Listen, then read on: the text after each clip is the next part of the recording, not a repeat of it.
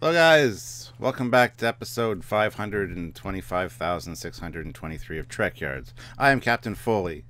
For you guys, talking Trek, future Trek, past Trek, confusing timelines Trek, and modern Trek. What we're talking about today? We're doing our weekly review, Stuart. We're here again, same time every week. We are, and this review is for episode 12 of season 2 of Discovery, and it is entitled. I just had the title up. Through the Valley of the Shadows. So 12 of 14, so we're right at the end. The climactic finale is about to begin. So Stuart, your overall thought on this episode?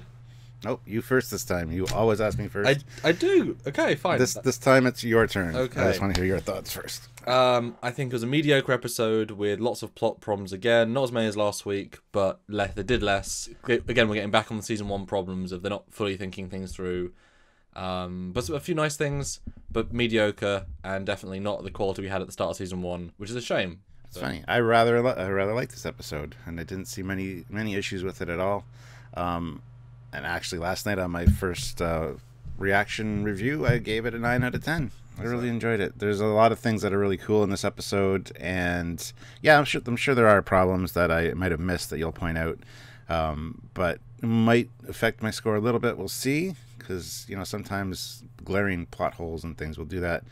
But overall, I really enjoyed it. We got to see some old faces again that we hadn't seen for a while. You can really feel the season they ran out of money, because this episode is very much a scene with something visual, a conversation in a quarters, a scene with something visual, a scene in someone's quarters, a scene with something visual, a scene in an office. One very cheap scene, one more expensive scene. So it's very chatty, which is not, and we love good character dialogue. That's why I think the episode raises above slightly than last week, because there's more good character stuff. But you can see, again, how they're really stretching their budget, which I think actually kind of works. It's more of a Star Trek 2 vibe, where money what it needs to be, the rest of it's character stuff. Good. Although that said, they could have put some more money into the D7 shots, or shot with an S, more than one. I think that, and there's something else. I think that we're just a deliberate slap in the face to fans. Kind of like you made us do this, but so here's the very minimal. Here you go. There it is. We didn't want to do it, but there's a D7, a ship that looks Klingon. That's what it felt like, almost. It felt like a little bit of a slap to the fans. And also, and even the whole conversation about the red spheres, and the whole, when Michael said, speculating about this is pointless and useless, it almost was a jab at the fans, like us sitting here for like how many weeks going, who's the Red Angel? It seems like they're poking us with a stick, going, you guys are dumb, we don't like you. That's what it feels like. Well, it's also different writer people, different objectives. I mean, those that started this mystery at the start, though, those first 5 episodes, got fired. And so those who are paying it off are different people. And so the focuses are all changing a little bit. Well, I found it very odd. Pike says, this is signal 4 out of 7, and we have to follow it, and there's only 2 or 3 more. And it's like, what are you on about? What makes you think there's 7? There was 7 at the start of the season, but you knew where they all were. So if you knew where they all were and it's the same 7, just visit the 7. I'm going to disagree a little with you there, because they have been showing up one at a time where they initially were. So there's a pattern that they're all going to eventually show up at some point. They didn't say 7 signals appeared, and no one said in the first episode, and one was at Saru's home planet, one's at a Klingon colony. Like, they just showed 7, and they knew where they were, but never made a mention of it, and yet they were always surprised. They knew roughly where they were on the galactic map, but as they... That's the feeling I get. And then as they show up again, they're pinpointed, and then they can get to them. But then, how would they know it was at the specific planet if they couldn't detect the exact location then, and it's still that far away? How could they detect it now, that far away? I'm not sure. See, I mean, there's a disconnect between the thought process of at the start of the season and the end of the season thing, and then they spore jump, something they're not meant to be doing, and hurts mycelial. Just oh yeah, just gonna jump there. Okay, what? Well, it's just like the warp drive thing in TNG. We got to limit our warp speed. And then, like, 2 episodes later, the Admiral's like, you have permission to break the warp speed limit. And then it's never referred to again. And then, yeah, when they jumped in, I was like, really? They spore jumped? It's exactly what I said to Sylvia. And then later, in the conversation in the mess hall, Jet Reno is like, congratulations on another spore jump. Thought you'd be excited. Yes, I killed 18 life forms in an alternate universe. I'm real excited. But it doesn't matter now because we have Hugh back, so yay. Yeah, bit of a disconnect there. And then they warped Enterprise at the end from the inners of Klingon space. That's a whole different problem with distance and travel. I mean, they just don't care where they are, do they? Well, they didn't actually warp anywhere yet. They were still sitting there, so... Oh, sure. But they said set a course. I mean, we can assume they're going to warp to Discovery. Why did Control send a Section 31 ship deep into Klingon space within shuttle warp distance in a few hours? Well, we've talked about shuttle warp distances before. That's just a plot convenience to get people there. Let's hop in the car and go. It doesn't make sense, the distances. You can't possibly say the ship's not in Klingon space. I doubt L'Rell gave him permission to, warp. You know what I mean? L'Rell gave permission to be here, not to send a shuttle to a Section 31 ship. It's like, this is all dodgy stuff, and why, so they disconnected there a bit as well. And then when at the end they say, all Section 31 ships are coming here.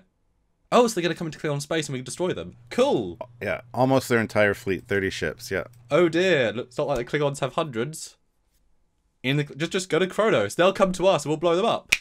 Nice. So already going to warp out of Klingon space to get to Enterprise, which is near Earth, which doesn't know it needs to rendezvous you. So that's going to be days and days and weeks of travel just to meet up. Yeah, I agree, but the overall enjoyment factor for this episode outweighed for me the plot holes. Like, yeah, the warp shuttle, the shuttle going to the Section 31 ship, silly little things like that. I didn't even really consider. Because I was just enjoying the episode. That's what this team is relying on. It's people not to think it through, not to really take notice, which is Trek always pay attention to the details. And this show is actively ignoring the details just to tell the story. But if it can't sustain this sort of scrutiny, then you write in these problems. Like, they're writing the show. They could easily not write in the problems or write in solutions. You know what I mean? Like, have this planet be on the edge of Klingon space rather than this monastery and be a new place, and then they can just warp across the border. And then, they say to L'Rell, yes, we'll send our D7 to take you there because, we've got a big battleship. We also want to kill Control. We'll send a ship with you to the Section 31 ship, which is obviously a trap, and it's not even a joke how obvious that is. The D7's cool, though. Props for that. Yeah. Yeah, it's just we would have seen a better shot of it instead of the shot we knew we were going to see, and that's it. And just the throwaway line of dialogue, like, D7 with Chancellor Rawls here. Oh, sweet. It's not even like, would you look at the new ship, the new D7s? Those look formidable. The brand spanking new. Yeah. Yeah, sensor scans indicate they're pretty powerfully armed or something. Moving on. Well, as we know, Stuart, in Discovery you can scan into Klingon space flawlessly. So they've seen the D7 on their sensors for days, weeks, months now, and they're not remotely surprised. Speaking of not at all surprised, Stuart, time crystals, native to a Klingon Empire planet. There's hundreds of them, guarded by a Klingon sect, one that managed to keep its time stuff secret from Worf, who went there for a different reason, even though there's only one building on the planet, and they're also the masters of time, keeping it safe. I thought that was a problem at first, and I was like, oh, seriously, this whole planet's just teeming with time crystals. And then they kind of went on to explain a little bit later that most of the Klingons, these are considered a myth. They're basically guarded by these monks, and so mostly nobody knows about them, because otherwise, yeah, you'd have every Klingon commander in the fleet going to this planet, getting time crystal, you're trying to use it to go back in time and take control of the Federation or Kronos. So are you okay with the time crystals now then? Being an abundant source inside Klingon space? I'm more at ease with it because I have the feeling that they're very rare and this is like the only place they are. But no, I'm more at ease with it now. I mean, it's cool the way they have it set up in a cathedral. It feels like a Jedi temple almost, like a Jedi artifacts room. I like That's the vibe I got from it. But yeah, at first thing, it kind of red alert sirens went off in my head. Like, really? And by TNG time, it's not necessarily that maybe they got destroyed. I don't know. But I mean, you've got to assume so. The thing about the crystals is just like season 1, and again, a really odd problem. We're running out of spores. No more spores. Oh, let's make a planet full of spores. Cool, infinite energy. Yeah. Oh no, time crystals, the rarest thing ever. Oh my god, created by fourth dimensional beings. I guess, in Klingon space on a Klingon planet. So rare, there's a planet full of them. Oh, wow, that really devalues that hugely. And it's not totally without merit. I mean, in TNG and Endgame, Janeway goes to see a Klingon scientist who's working on this chronoton deflector, so a time-traveling deflector. So it could be that a few scientists are still in the know. They still are experimenting with it a little bit, but they've definitely not gone to the route of being maniacal about it. So you can tie that in a little bit with the Endgame of Voyager. Yeah, but if that thing was powered by, well, the time crystal is in itself a time traveling ability. You wouldn't need chronoton thingies to do it. Like the suit lets you travel a person through, the suit's generating it, but the time crystal's powering it. If that device is powered by a time crystal, then Voyager would have a time crystal, then Voyager could use time travel. Because it's implied that chronoton thing burns out when they travel, so that it's very, prototype tech. Luck it worked. It creates a rift. Moving on. It's nothing like supernatural. It's just basic time tech. Yeah, it was a nice enough tie-in though. Just the fact that she went to see a Klingon scientist about it, I thought was interesting. It could just be there's a shard or two left for some reason. Like maybe there was somebody attacked this planet, destroyed most of the monastery or the crystals at least. I don't know. There's ways to get around it, but I just thought it was a nice tie-in with the Klingons. And Sylvia pointed that out as soon as she heard that this place was full of these time crystals. She's like, "Where did Janeway go to get that thing in the last episode of Voyager?" I'm like, "I don't know." So she went to look it up, and there was no place listed that she went. Because it would have been cool if it was this place, but yeah, it's a bit for the sake of it. It would have been better if it was the Guardian Forever's planet, and that was remnants of like shards of him that had been shattered, and he just wasn't. The Guardian knew he couldn't reveal himself yet, so he went into standby, low power mode, and they pulled a crystal out of the ground. That would be like, oh, yeah, that works. That would have been way more clever. Absolutely. And I love that you said most Klingons don't know about it, although it wasn't overly difficult because a Klingon got one on Kronos years ago and then the Federation stole it. So enough Klingons know it's real to get one, use one, develop it. So it's not exactly a secret in the people that need it. So because they said the Klingons chose not to do time tech. That was a choice. But you can just go get one, although you go crazy if you do. But it seems the crazy bit is just you see a bad future you might have and choose to either have it or not. So it's not I was expecting really bad things, but in fact the point of wanting the crystal to getting the crystal is absurdly easy. Like it's completely effortless. I was like, oh, huh. Yes and no. And I also don't buy for a second that by touching a time crystal, the timeline's now set. That doesn't have any bearing on anything. Yeah. He now knows what's going to happen. He can now choose not to do it. Like if you show someone the future, by touching something doesn't make that future full. Otherwise, then surely Michael's mum could walk in there, find the crystal. Oh look, I do destroy control. Touch it. Yay! That timeline's now set. It's like, what does that mean? Time's malleable. If that's the whole point of this season, it's been changing. Michael being not killed shows it's malleable. So they're throwing these things that don't work. It wouldn't show her that she destroyed control. It would show her something about her future and how she died or how she gets affected by future events. Providing that she destroys control and it's all good, and because then you'd be setting it. Like I don't see how that makes any sense that this crystal could set the future. Speaking of, then, what did you think? We actually saw Pike's incident and actually saw Pike toss-ish Pike. I gotta say, I called it. Like literally when they walked in the time crystal room, I'm like, he's gonna see his future. And Sylvia's like, yeah, that'd be cool. And sure enough, yes. And they doubled down on everything. They reused the engine room or the spore room from Discovery. They reused the cadet badges that Tilly was wearing. This is even though this is in the future. They used a very JJ-esque looking uniform on Pike. They didn't have anything like they doubled down on their aesthetic when this was the perfect opportunity to show the brighter uniforms. Show a little bit of a progression. Didn't get any of that, which was a shame. But I really liked the scene. I thought it was interesting. And then when I saw the chair in the background, I'm like, oh, they're going to screw this up. And no, the chair, when it comes up to him, it's a great reimagining of that original chair.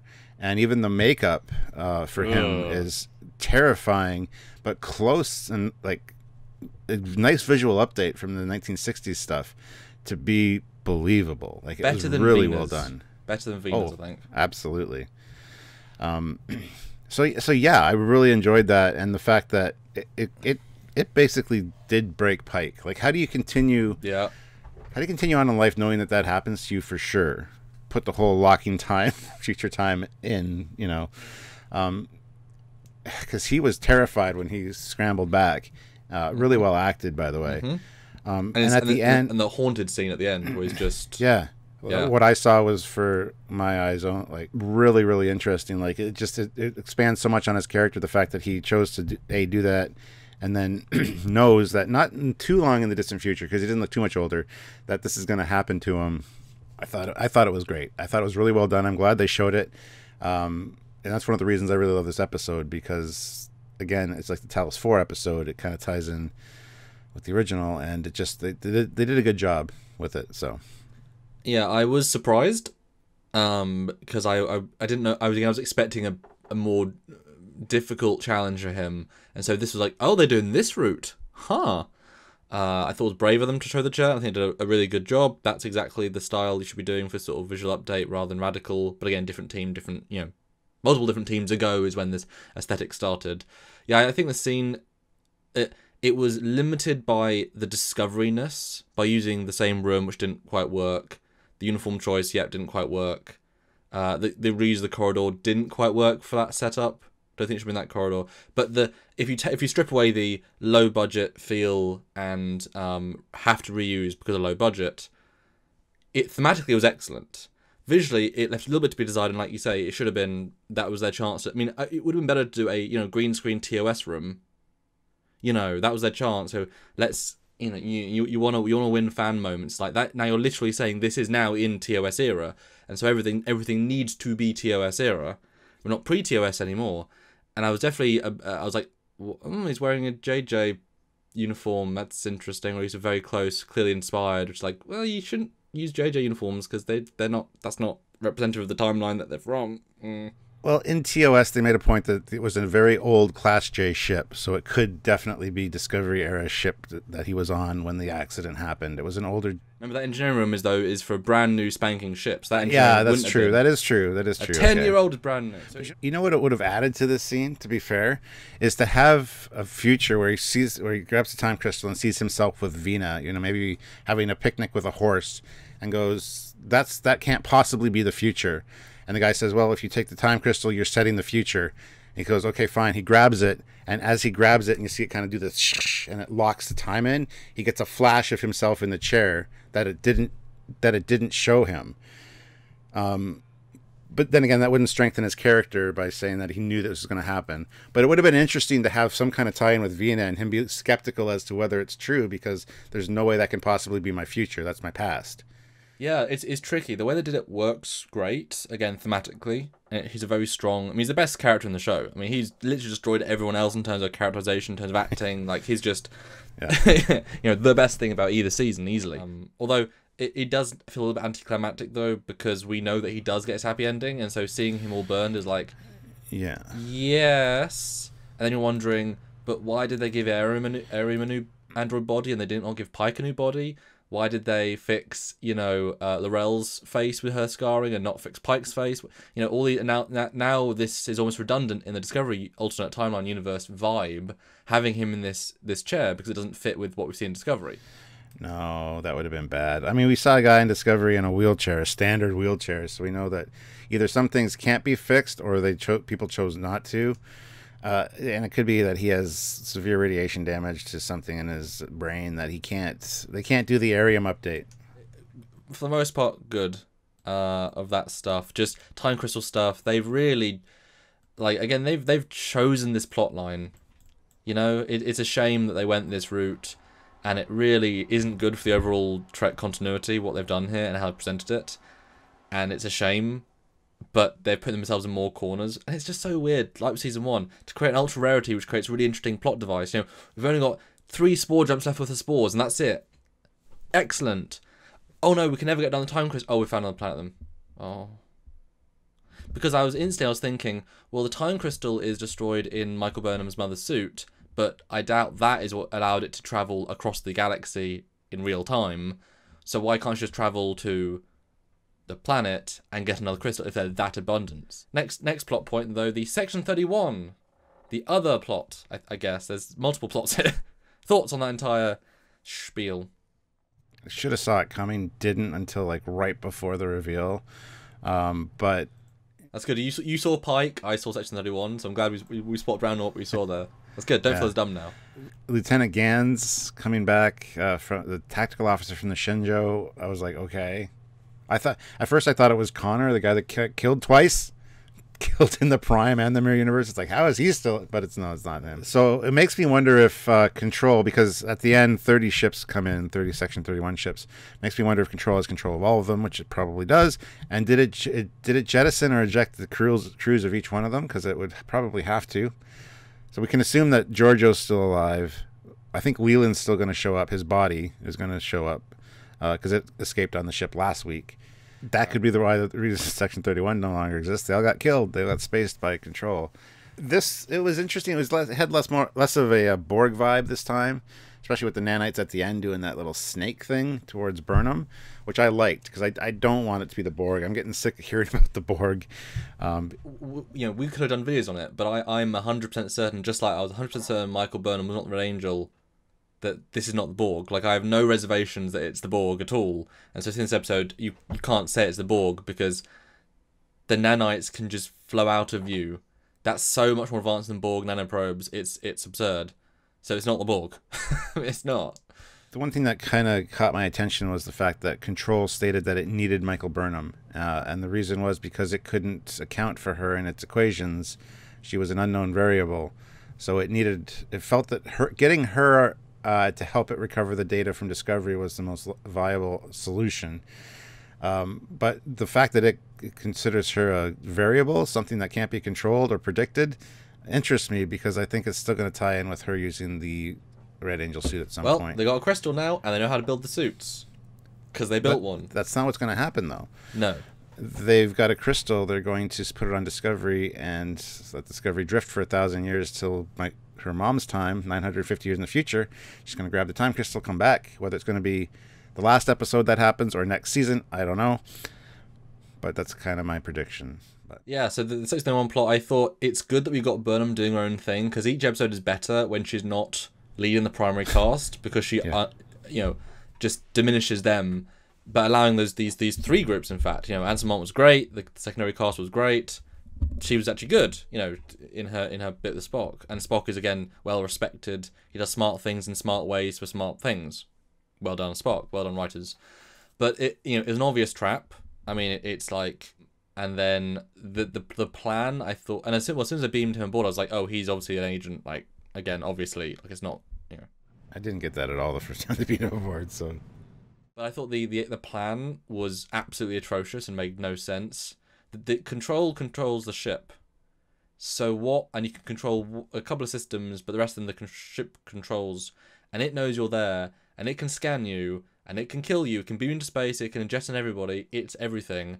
It's letting you do all this stuff, and it's letting you create a separate little bit of the computer. And it doesn't know that, even though it's got complete control of the system except a couple of systems, and you can and the AI, which isn't, in every system, will all go into a separate subsystem, because computer code is like a big entity. It's not as if it stays in the things it's in and just copies and pastes. It moves, and then once you close it in, it hasn't thought about that plan and put backups of itself in every other system, and then you get control. Nothing about it made sense, like remotely. It was an absolutely appalling plan. I agree. It was just it's not even thought out. And I was assuming then that, we then know that it didn't let Spock in to fight, so Control still in control of the ship, even though there was no control. And I found it funny that Spock asked the computer, "Where's Control?" The computer's telling him. It's like, you asked the computer, which was controlled by Control, tell you about Control. It's like, well, it's lying to you. Obviously, what do you? So I was amazed by all that. Although the battle bit was cool, and I loved him talking to her, and we'll analyze that in our live later. I thought that was really fascinating. I liked that they brought down the invincibility level that Leland seemed to have. You can kill. It just takes more power than the nanites. Nanites aren't just insta heal. you know, there is a certain amount of weapon to kill. Although as soon as the nanites came out of his body, I thought, oh, it's that easy. So why isn't he? You know, what was the point? Seriously, in any of this, why isn't if the entire point was to get Michael Burnham, then as soon as he's on the shuttle, as soon as he touches her, puts nanites into her body, mission done. There's no reason for any of this bit of the plot to happen if he can just put out nanites. If this other guy wasn't even important, like that entire bit was just filler. The only reason I could see for that to happen was the fact maybe Control was trying to learn a little bit about what they knew. So buying a little bit of time, trying to get some information out of them, but even that doesn't really work. So because you would just put the nanites inside each of them and then learn their memories. I mean, there's quicker ways.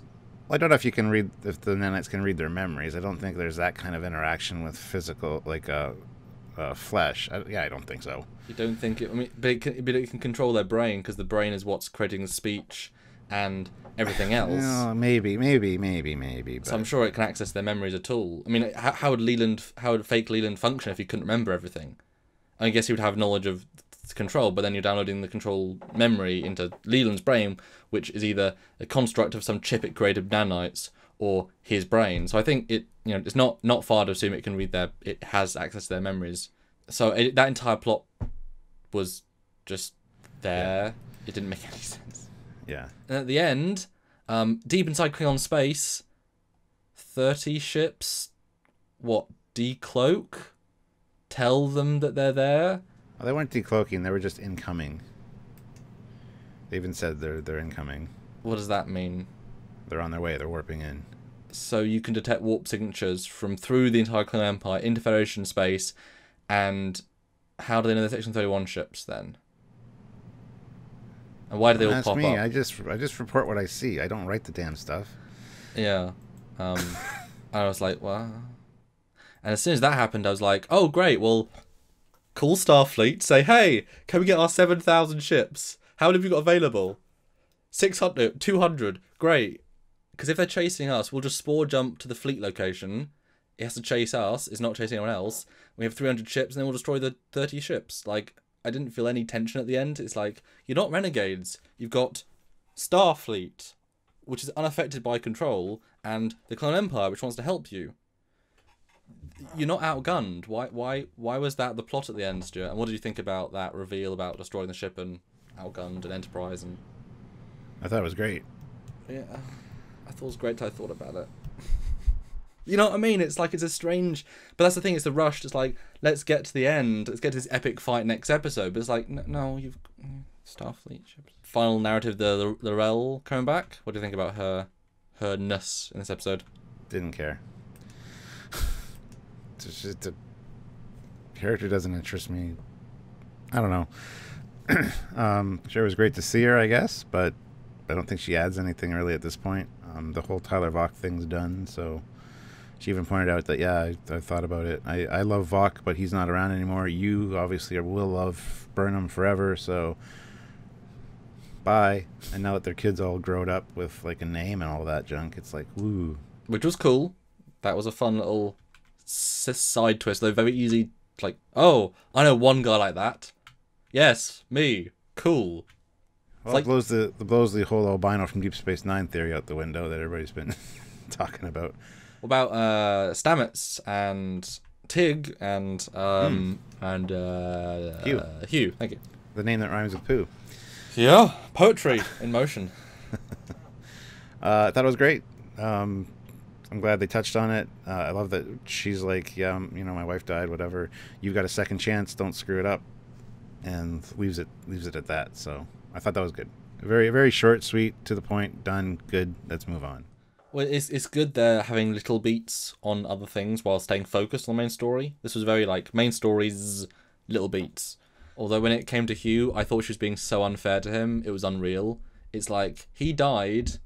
He is not the same person. And here you are saying, look, just be yourself again, mate. Come on. Go get him. It's like, you have no right, Tig. You have absolutely no right. I was really disappointed in how that scene was.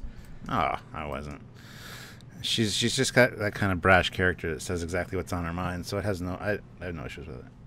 But I think also that implies we're going to get a nice ending to them in like a nice way. Like, it's not going to go dark. It's just going to end with them being together again. Probably. Yeah. Like I said, I loved it. Still gonna give it a 9 out of 10. I really enjoyed the pacing. I enjoyed the beats. I enjoyed the little moments like with Hugh and Tig and that thing going on. The whole time crystal thing was kind of disappointing at first, but the way they kind of explained it, that most Klingons consider it a myth, I can totally buy that. Nobody knows about it, or it is just that it's a myth. So yeah, seeing Pike, seeing his accident, seeing the future chair, that was all great. Loved it, and I'm on board. This is a good episode, better than I anticipated again. So yeah, for me, I say good acting, especially with Anson Mont. Reasonable pacing, although again cheap because you can see how they're balancing the budget, which I think still works to its benefit, but it feels like it does. Good character moments, just very poorly written, like thought out. Not so much written. The dialogue's pretty good, but just most of the threads just badly thought out, with leaps in logic and not connecting things through. The entire 601 subplot doesn't work at all. Time crystals can work, but you're forcing a round peg into a square hole, and it's just. I think it's a really bad sign that the lead up for season 1 is leading to quite a poor payoff of plots being too easy, and just it's a shame. It really is. They could have been much smarter, and they're being not smart, and it's a shame. Still a fun episode, but doesn't make it any smarter than season 1. So what's your score out of 10? Again, the acting I'm going to give like a solid 8, because the acting's like still. They do deliver, and Burnham's getting better. CGI, beautiful stuff. Again, I give CGI 9. Very well realized Kronos, or the Klingon planet. Very well realized D7.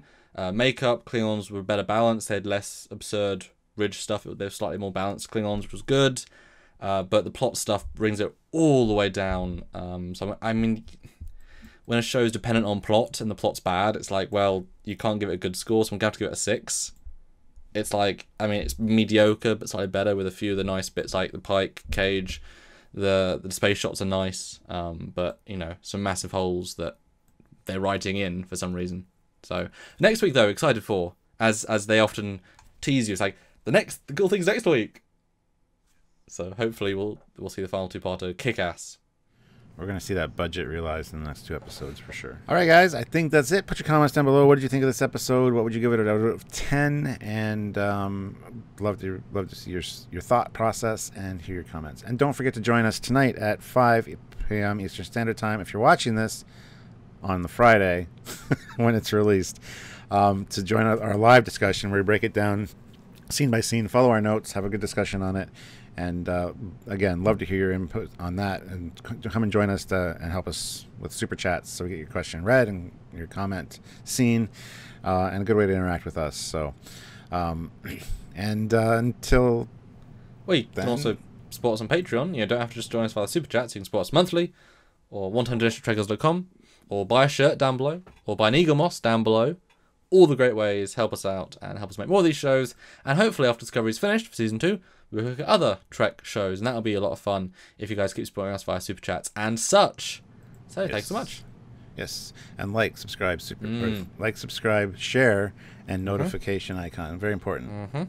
So until next time, guys, I'm Captain Foley. I'm Connor Kongs. Bye, guys. Bye, everybody.